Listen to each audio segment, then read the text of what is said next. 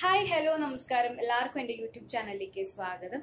അപ്പൊ ഇന്ന് ഭയങ്കര മടിയുള്ള ദിവസമായിരുന്നു. എന്താ ഉണ്ടാക്കുക എന്നിങ്ങനെ കുറെ ഞാൻ ആലോചിച്ചിരുന്നു. അപ്പോഴാണ് എനിക്ക് പിടികിട്ടിയത്. അതെന്താന്ന് വെച്ച് കഴിഞ്ഞാൽ ഇന്നലത്തെ ചോറ് ഇത്തിരി ബാക്കിയുണ്ടായിരുന്നു കേട്ടോ. അപ്പൊ ആ ചോറ് വെച്ചിട്ട് ഞാൻ എന്തേലും ഒരു കുഞ്ഞി സംഭവം ഉണ്ടാക്കാന്നാണ് ഞാൻ വിചാരിച്ചത്. പിന്നെ ഞാൻ വിചാരിച്ചു ഓക്കെ അങ്ങനെ ഉണ്ടാക്കുക വെച്ചാൽ നിങ്ങൾക്ക് കൂടി കാണിച്ചു തരാലോ എന്ന് വിചാരിച്ചിട്ട് ഞാൻ രണ്ട് സംഭവം ഉണ്ടാക്കി. ഒരു പൊക്കുവാട ഉണ്ടാക്കി, ഒരു കട്ട്ലേറ്റ് ഉണ്ടാക്കി. അപ്പോ എന്തായാലും എല്ലാവരുടെ വീട്ടിലും ചോറൊക്കെ ബാക്കി വരുമല്ലോ. അപ്പൊ നിങ്ങൾ അതിന് കളയാനൊന്നും നിൽക്കണ്ട. ബാക്കി വരുന്ന ചോറ് കൊണ്ട് നമുക്ക് എന്തെങ്കിലുമൊക്കെ തട്ടിക്കൂട്ടിയിട്ട് നമുക്കൊരു സംഭവം ഉണ്ടാക്കാം. അപ്പോ ഞാൻ ഉണ്ടാക്കിയ പൊക്കോടയും കട്ട്ലറ്റും എങ്ങനെയാണെന്ന് ഞാൻ കാണിച്ചു തരാം. അപ്പോൾ അതാ നമുക്കിതെങ്ങനെ ഉണ്ടാക്കുക നോക്കാം കേട്ടോ. ഞാനിവിടെ എടുത്തിരിക്കുന്നത് 1 കപ്പ് പൊന്നി ചോറാണ്. പിന്നെ കരിവേപ്പിൻ്റെ ഇല എടുത്തിട്ടുണ്ട്, കടലമാവ് എടുത്തിട്ടുണ്ട്, പിന്നെ പൊടികൾ ഗരം മസാല, മഞ്ഞൾപ്പൊടി, മുളക് പൊടി, ഉപ്പ്, പിന്നെ സവാള ഞാൻ കുറച്ച് അരിഞ്ഞു വെച്ചിട്ടുണ്ട്. ഇത്രയും സംഭവങ്ങളാണ് ഇതിന് വേണ്ടത്. ഇനി ഇതെല്ലാം കൂടിയിട്ട് ഒന്ന് മിക്സ് ചെയ്യണം. അതാണ് ഇനി നമ്മൾ അടുത്ത സ്റ്റെപ്പ്. അതിന് കുറച്ച് വലിയൊരു പാത്രം എടുത്തിട്ട് ഈ ചോറും പിന്നെ ഇപ്പോൾ കാണിച്ച പൊടികളൊക്കെ ഇല്ലേ, മുളക് പൊടി, മഞ്ഞൾപ്പൊടി, ഉപ്പ്, ഗരം മസാല, ഈ സംഭവങ്ങളൊക്കെ ആഡ് ചെയ്തിട്ട് നല്ലതുപോലെ കുഴയ്ക്കണം. കരിവേപ്പിൻ്റെ ഇല വേണം കേട്ടോ, അത് മറന്നു പോലെ. അതും കൂടി ഇട്ടതിന് ശേഷം നല്ലതുപോലെ കൈ കൊണ്ടോ പിന്നെ അവിടെ അടുത്തിരിക്കുന്ന ആ ഗ്ലാസ് കണ്ടോ, ഈ ഗ്ലാസിൻ്റെ ബാക്ക് കൊണ്ടോ എങ്ങനെ വേണമെങ്കിൽ നല്ല രീതിയിൽ കുഴച്ചെടുക്കാം. ഈ ഗ്ലാസിൻ്റെ ബാക്ക് ഭാഗം കൊണ്ട് ഇങ്ങനെ ഇടിച്ചിടിച്ച് അമർത്തുകയാണ് വേണ്ടത്. പക്ഷെ ഞാൻ കൈ കൊണ്ട് തന്നെയാണ് കേട്ടോ ചെയ്യണത്. നിങ്ങൾക്ക് ഏതാ എളുപ്പച്ചാൽ അതുപോലെ ചെയ്യാം. ഇത് നല്ലതുപോലെ ആയി കഴിഞ്ഞതിന് ശേഷം മാത്രം നമുക്ക് കുറേശ്ശെ കടലമാവ് ഇതിലേക്ക് ഇട്ട് കൊടുക്കാം. ആവശ്യത്തിന് കടലമാവ് ഇട്ട് കൊടുക്കുക. പിന്നെയും ഇതുപോലെ നമ്മളിരുന്ന് കുഴയ്ക്കണം. കടലമാവ് നല്ലോണം അതിൽ മിക്സായി എന്ന് കണ്ടു കഴിഞ്ഞാൽ പിന്നെ നമ്മൾ ചേർക്കണതാണ് അരിഞ്ഞു വെച്ചിരിക്കുന്ന ഉള്ളി അതിൽ ചേർത്ത് കൊടുക്കണം കേട്ടോ. എന്നിട്ട് അതുപോലെ നല്ലതുപോലെ മിക്സ് ചെയ്യണം. ഉള്ളിയും അതുപോലെ നല്ലോണം മിക്സ് ചെയ്തതിന് ശേഷം തീ കത്തിച്ചിട്ട് പാൻ വെച്ച് എണ്ണ ഒഴിച്ച് എണ്ണ ഒന്ന് ചൂടായി കഴിഞ്ഞാൽ അതിലേക്ക് കരിവേപ്പിൻ്റെ ഇലയും മുളകും ഇട്ട് കൊടുക്കണം കേട്ടോ. അത് പൊട്ടിത്തെറിക്കുകയൊക്കെ ചെയ്യും, അതൊന്നും നമ്മൾ കാര്യമാക്കണ്ട, നമുക്കതെടുത്ത് മാറ്റാം. ഇങ്ങനെ ഉണ്ടാക്കിയാൽ കൂടുതൽ ടേസ്റ്റ് ആവും. ആ എണ്ണയ്ക്കൊരു പ്രത്യേക ടേസ്റ്റ് ഉണ്ടായിരിക്കും, അതിനാണ് ഇങ്ങനെ ചെയ്യണത് കേട്ടോ.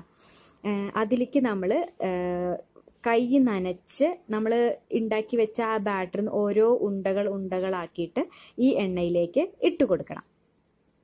അപ്പം തീ ചെറുതാക്കി വെച്ചിട്ട് ഇത് ഓരോന്നായിട്ട് ഇട്ട് കൊടുക്കാം. പിന്നെ ഓരോന്നും ഇട്ട് കൊടുക്കുമ്പോഴും കൈ ഒന്ന് നനയ്ക്കണം കേട്ടോ, അതല്ലാന്നുണ്ടെങ്കിൽ കയ്യിലൊക്കെ പറ്റി പിടിച്ചിരിക്കും. പിന്നെ ബ്രൗൺ കളറായി കഴിഞ്ഞ് കഴിഞ്ഞാൽ നമുക്ക് ഇത് മാറ്റി വെക്കാം. അപ്പം ഇത്രയേ ഉള്ളൂ സംഭവം. പെട്ടെന്ന് നമുക്ക് ഉണ്ടാക്കാൻ പറ്റുന്ന ഒരു കുഞ്ഞി സ്നാക്കാണിത്. ഇനി ഇത് കഴിഞ്ഞാൽ ഞാൻ അടുത്തത് ഉണ്ടാക്കാൻ പോകുന്നത് കട്ട്ലറ്റ് ആണ് കേട്ടോ. അപ്പോൾ ഇത് സൂപ്പർ ടേസ്റ്റാണ്, എല്ലാവരും ഒന്ന് ട്രൈ ചെയ്യണം, അടിപൊളിയാണ്. അപ്പം നമുക്കിനി കട്ട്ലറ്റ് എങ്ങനെ ഉണ്ടാക്കാൻ നോക്കാം കേട്ടോ. അപ്പോൾ കട്ട്ലറ്റിന് ആവശ്യമായ സാധനങ്ങളാണ് ഞാൻ പറയണത്. ഇതുപോലെ ഒരു കപ്പ് ചോറ് വേണം, പിന്നെ ഉരുളൻകിഴങ്ങ് വേവിച്ച് നല്ലോണം ഉടച്ച് വെച്ചിരിക്കണത്, പിന്നെ ബ്രെഡ് ക്രംസ്, പിന്നെ കോൺഫ്ലവർ ഞാൻ വെള്ളത്തിൽ കലക്കി വെച്ചിരിക്കുന്നതാണ്, പിന്നെ ഉപ്പ്, ഗരം മസാല, മുളക് പൊടി, പിന്നെ ഉള്ളി. ഇത്രയും സംഭവങ്ങളാണ് വേണ്ടത്. ഇത് നേരത്തെ ചെയ്ത പോലെ തന്നെ എല്ലാം കൂടി നല്ലോണം മിക്സ് ചെയ്യുക. ചോറിടുക, ഉരുളൻകിഴങ്ങ് ഇടുക, പിന്നെ പൊടികൾ ഉപ്പും ഗരം മസാലയും മുളക് പൊടിയും ഇടുക, നല്ലോണം കുഴയ്ക്കുക നേരത്തെ ചെയ്ത പോലെ തന്നെ. അത് നല്ലോണം കുഴച്ച് നല്ല മിക്സായി കഴിഞ്ഞ് നല്ല സോഫ്റ്റായി കഴിഞ്ഞ് കഴിഞ്ഞാൽ നമുക്ക് ഉള്ളി എടുത്തിടാം. അതുപോലെ അതും ഉള്ളി ഇട്ടാലും സെയിം പ്രോസസ്സ്, അതേപോലെ കുഴച്ചെടുക്കുക. ഇതുപോലെ നന്നായിട്ട് കുഴച്ചതിന് ശേഷം നമുക്ക് കോൺഫ്ലവറിലൊന്ന് മുക്കിയിട്ട് ബ്രെഡ് ക്രംസിലൊന്ന് മുക്കിയിട്ട് എണ്ണയിലിടുക. ഇതാണ് ശരിക്കും ചെയ്യേണ്ടത്. അപ്പോൾ ഈ കോൺഫ്ലവർ എന്ന് പറഞ്ഞാൽ മുട്ടയ്ക്ക് പകരമാണ് ഞാൻ ഈ കോൺഫ്ലവർ എടുത്തിരിക്കുന്നത് കേട്ടോ. ഇതിൽ മുക്കിയിട്ട് ബ്രെഡ് ക്രംസിലൊന്ന് മുക്കിയിട്ട് എണ്ണയ്ക്ക് ഇടുക.